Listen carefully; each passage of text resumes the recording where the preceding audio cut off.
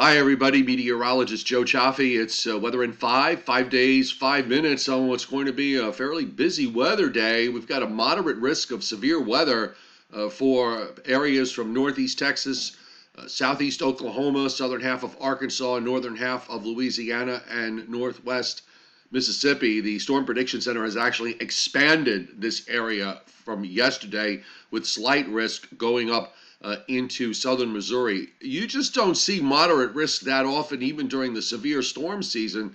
To see it in January is pretty impressive here. There was a tornado outbreak in January in the southeastern U.S. 3 years ago, and that produced over 20 tornadoes. And I think this system for today is going to produce a widespread outbreak late this afternoon and into tonight. And of course, it's all part of the process of playing into the big warm up that we're seeing here that's coming into our area for the weekend. Take a look at the watches and warnings that are up. You've got flash flood watches up from northeast Texas all the way up into northwest Ohio. Winter storm warnings from southwestern Michigan, southwest into Kansas, and a lot of this is going to be significant icing.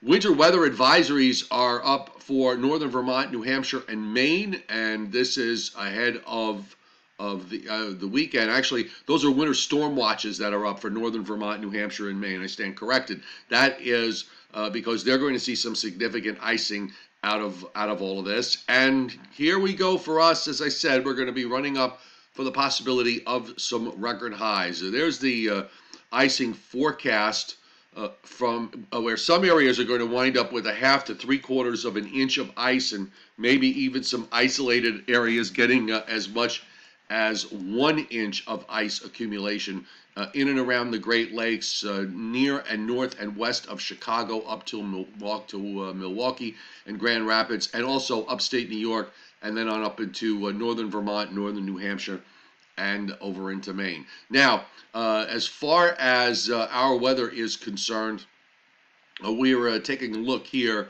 at the water vapor imagery loop, and we've got the moisture moving up the eastern seaboard. Today's kind of a transition day as we move over from the cold shot of air from yesterday to a much warmer air mass, and so we've got to play through some of these high clouds. That's the one thing about this warm-up that we're going to have to deal with, is the fact that there will be clouds in the way today and also for tomorrow, but there are some breaks in there too. So the sun, I think, at least will make an attempt as we take our temperatures up into the 50s for today. And here's the surface map, the latest surface map, as it loads.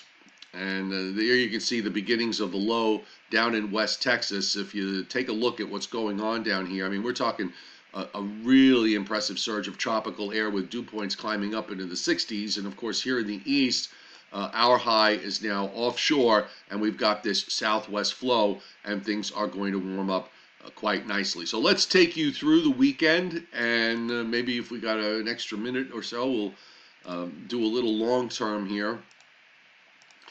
The amount of rain we're going to get here from northeast Virginia to southern New England is really going to be confined mainly to Saturday night. So I think much of the time from here on is going to be dry.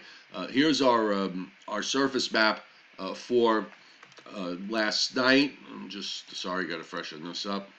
There we go. So we've got these showers that are running up at the moment from Missouri to western New York. I think they stay away today from northeast Virginia to southern New England, and our temperatures should make it up into the upper 40s to some mid-50s. And here comes your main low, your severe weather across the south, your snow and ice in the middle Mississippi Valley to the Great Lakes, and that low runs into northwest Ohio. Here in the east, it's all about this big high that is off the east coast and the southwest flow that is running ahead of it. It's very cold air that's on the other side of that you're seeing it being played out in that narrow strip of snow and ice in the upper Midwest and in northern Vermont, New Hampshire, and Maine. Saturday night, we get some showers and storms. Sunday, it turns drier, and I think Sunday could be just as warm. We might be up in the 60s again, maybe even could push 70 if we can break out into some sun in some places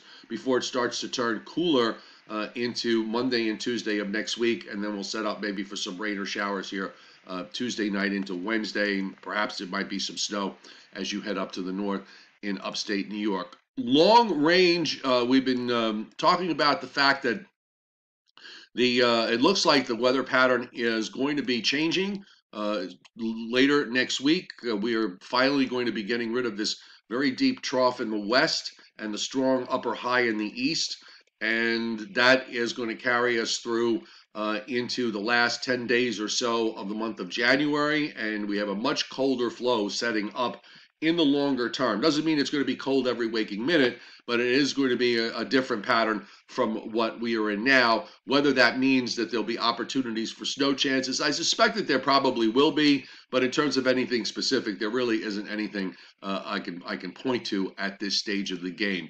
So looking at high temperatures, I think Saturday is the big day, folks. If you take a look at the numbers for Saturday, we're looking at readings that are going to be generally up into the 60s, just about everywhere from Northeast Virginia to Southern New England. You start to get to upper 60s and low 70s as you move further south.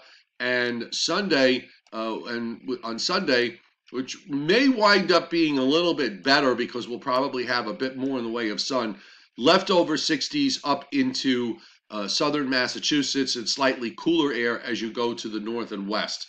So that takes us through the weekend. Not the worst weekend in the world, but not the best either in terms of sky conditions, since we're going to have to deal with clouds and some showers, showers and maybe even a thunderstorm Saturday night. So that kind of gives you a brief idea of what's happening this morning. Again, that severe weather in the Gulf states going to be front and center today and also tomorrow as it shifts further to the east. And we're just going to sit back here from Northeast Virginia to Southern New England and enjoy the warmer temperatures that are on the way for today, for Saturday, and for Sunday. Don't forget tonight, 7 o'clock, the Joe and Joe Weather Show on YouTube, on my YouTube channel, Joe Cioffi, which you can watch on the free weather app, the meteorologist Joe Cioffi weather app. So download it today if you haven't already on Google Play or on the App Store. Have a great day.